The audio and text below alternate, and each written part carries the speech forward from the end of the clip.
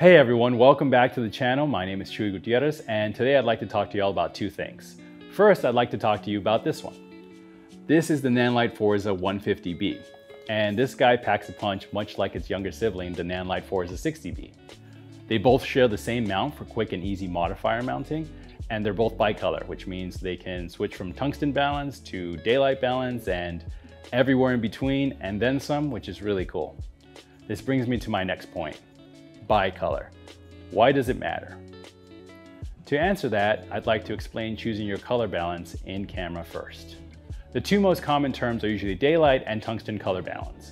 Daylight is the color temperature of the light you get from your window or the sun, usually around 5600K. That means if we set our camera to 5600K, the light from the sun, or in this case the window, should be a white light, and your colors in the shot should fall into place. They should look natural. When using tungsten lights, however, we're dealing with a different color temperature of light. For these types of fixtures, what we sometimes refer to as hot lights, we set our cameras to 3200K. And that's true for LEDs that are set to 3200K as well. As you can see, the light in my shot is now looking more white, and the colors around it are looking more true to life, even though it's a different color temperature. But if you move my camera back to the window, you'll see that my window light is very blue.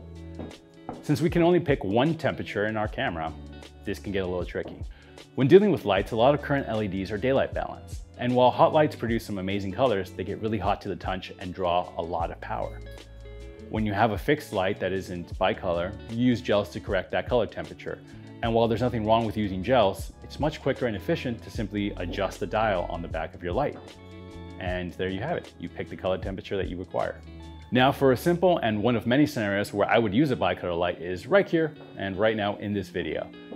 If you can see, the LED lights on the wall behind me are tungsten balanced, which means they're around 3200 Kelvin. And if I wanted them to look white, I could simply shoot everything with tungsten balanced lights and set my camera to 3200K. So let me show you what that looks like. Here, now everything's the same color temperature and we're balanced. But what if I wanted the backlights to look nice and warm like they did before? Well, I would set my camera back to 5600K and I would light myself with the 150B set to 5600K. I would have my backlight, the 60B, set to 3200K.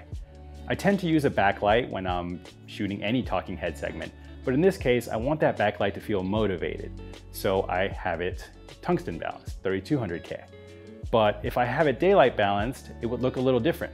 And let me show you what that would look like. And while it doesn't look awful, I still want my separation light to match, as though to give the illusion that the lights in the back are providing the separation light here on my shoulder.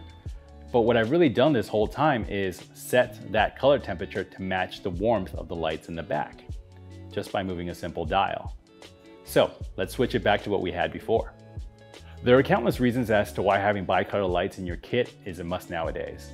Especially if that means taking less gear with you on the go, because let's be honest, we've all left our gels back at home at some point and we have to run to the store to get some more, and that just sucks.